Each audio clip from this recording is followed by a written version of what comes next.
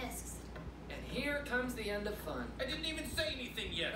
This is where you yell at us for building a Michael Crichton's Congo Lego set instead of working on the ship. This is New Corvo. I'm chill AF. Chill about fudge.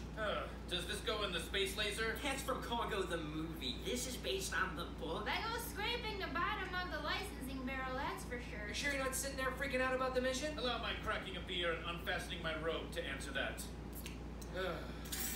That's a red alert! We have to get to the ship! Hey! Ow! This is the Lego novelization of the film The Firm Final Battle all over again. Hey, stop it! You're ruining my best shirt. You know how many Corona Lights I had to drink to get this? Oh, the Ragnar's dead! The Ragnar! No! We forgot to feed it! The what? I'm the solar opposites as they come, and I have no idea what you're talking about. Ragnars are a living reminder of the spirit of the homeworld. Now it's a dead reminder. Still works though. This dead Ragnar is a cautionary tale for our lax attitudes.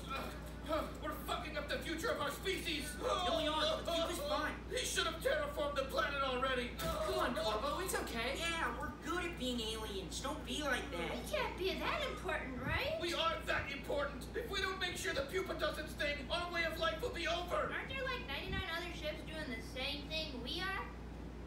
What do you mean? That's what you say every morning to us when you re-explain our origin story. Take a look. Planet Schlorp was